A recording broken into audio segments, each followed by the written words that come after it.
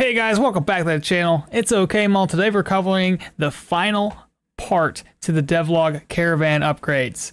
Now this one is going to be covering communication. I have no idea what this is. I've been at work all day and I want to go over this together with you guys. So today's devlog again is going to conclude the topic of caravan upgrades. And interesting fact, caravan upgrades are not of abilities. Yeah, we already know that. They're not abilities. They don't take your skill points or their ability points or whatever to unlock them. They're literally just materials and items. The main focus is staying in touch with civilization. Let's take a closer look at what this entails. Now, there are, what, 1, 2, 3, 4, 5, 6 of these. The first one's going to be the Caravan Banner, a symbol of fellowship and hope. Requirements, a floatable flagpole. Well, you get the idea. The effects. Adds a flagpole to the caravan camp that can be used to raise banners found in dungeons or while exploring the world. Oh, so okay, so the banner would be found in a camp and you hoist it. What's the point of it though? Like, is it just like a visual? Oh, right there, it's just telling us right now. Reputation gain? Ooh, that's fancy. And fatigue resistance. So all banners raised will slightly increase your reputation gain and also provide some additional benefits. For example, the wolf banner will grant you a bit of pain resistance, while the owl banner will grant you experience gain. That's cool. Okay. Then we have messenger pigeons. Messenger pigeons are trained to return home regardless of the distance, even if said home never stays in one place for too long.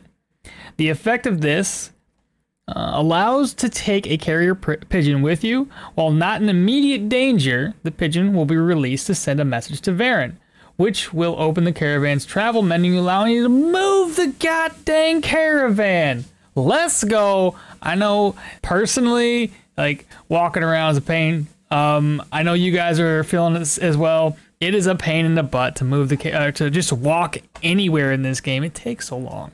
If you're doing tier 4 dungeons, holy cow, if you're not speeding the game up using cheat engine, what are you doing with your life?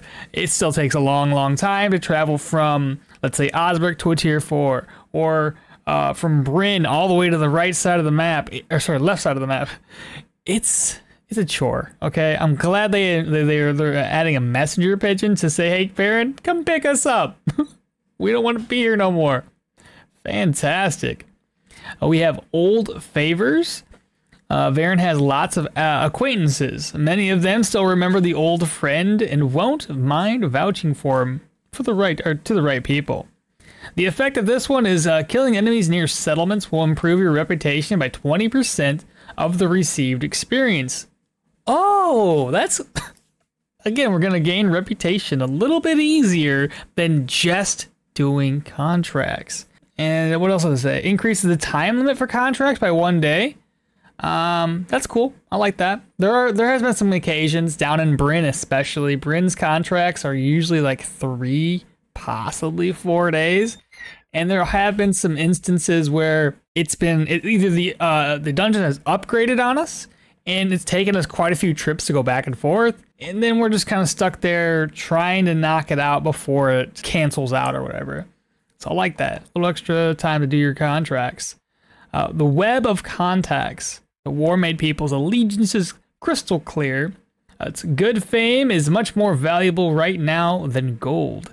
The effect of this one is 50% more reputation when completing contracts and settlements affected by negative situations. What do you mean negative situation? What does that mean? At any rate, it grants 5% reputation gain for each settlement you've achieved respect with. Well, why would you, if you're already respected, why do you need more reputation gain? The common cause reputation perk now works all the way up to amity instead of benevolence. Okay, that one's confusing to me.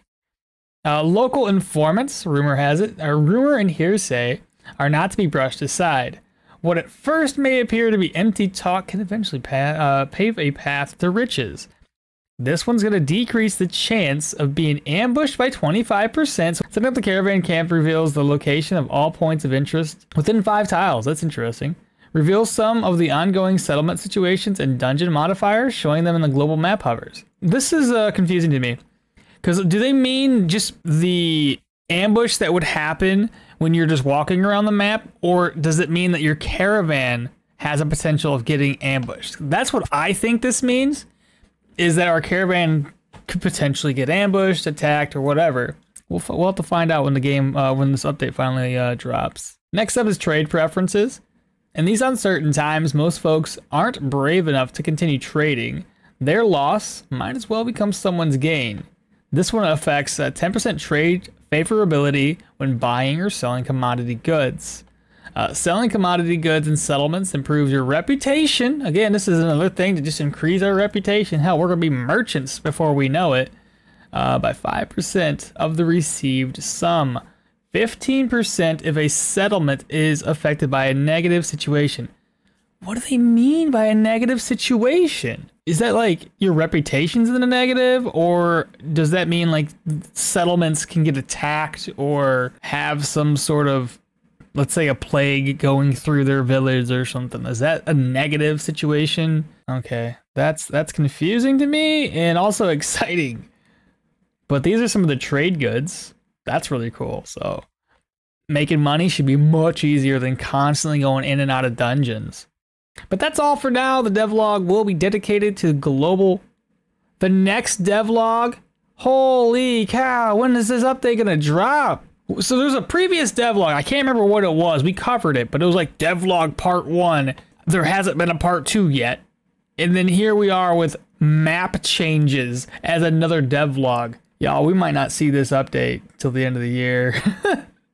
Holy cow, okay. Including a new settlement of the Grand Magistrate, which they kind of, should be Denbray, I believe. I was kind of excited considering that this is the final part of the Caravan devlog, that we might be that much closer to this patch being dropped, but considering they're gonna be dropping more devlogs, oh boy, this might be a while, chat. This might be a very, very long time before we actually have this this update. I mean, I'm excited for it nonetheless. It's just, I was expecting, I don't know, this month maybe. That's my hope and my dream, was maybe this month, maybe the month after, but it might be another 5-6 months down the road. If they're seeing how long it takes them to get our to release devlogs. At any rate, leave me a comment down below. I think this is a pretty good, needed update. This is communication, how having all these little buffs, making reputation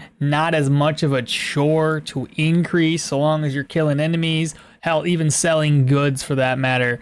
And the fact that you can summon Varen when you're out and about, I like that. I like that a lot. I was worried that we would have to uncover the map first and then walk all the way back to Varen and say, hey Varen, by the way, we discovered this area like, I don't know, 16 tiles away. Took me, I don't know, a whole hour of walking just to go back to Varen and tell him to come over here to our area. No. You walk there, you say, hey bro, come on down. I like that. That's awesome. That is absolutely amazing. But at any rate, y'all have a good day, and don't forget to like, comment, subscribe, and share this channel with your friends and family. I'll catch y'all next time. Bye.